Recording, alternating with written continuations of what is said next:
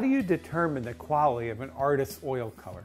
There are 4 simple steps: mass tone, undertone, color manipulation, and tint strength tests. For purposes of comparison, we're using the Utrecht Artists Oil Colors against a fine European brand. The first test is to take the color out of the tube and draw it down as a mass tone.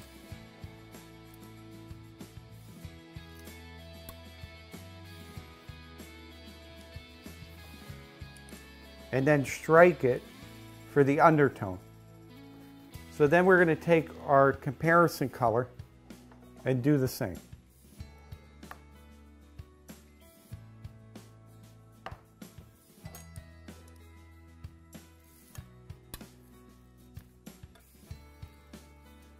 And here we can evaluate the mass tone, which is on the top. We can see the color brilliance, the depth of the color. We're working with the ultramarine blue today.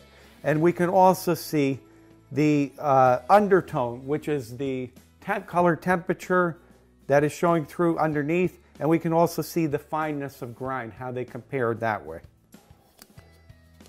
Then we're going to take our colors and put a little paint out on the top of each. And we will look at it as far as its color manipulation.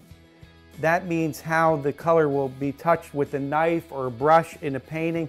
Will it retain brush strokes, knife strokes while we're painting? This becomes very, very important to the artist as the paint dries. The colors look very, very similar in the body of the color here that I see.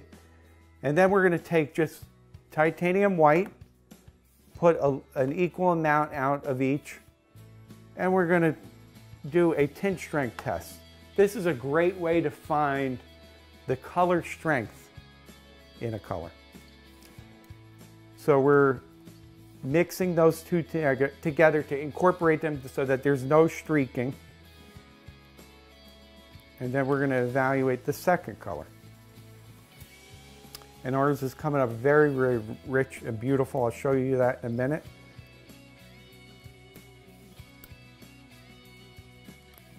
And our comparison color as well. Here you can see we have a slightly richer tint strength.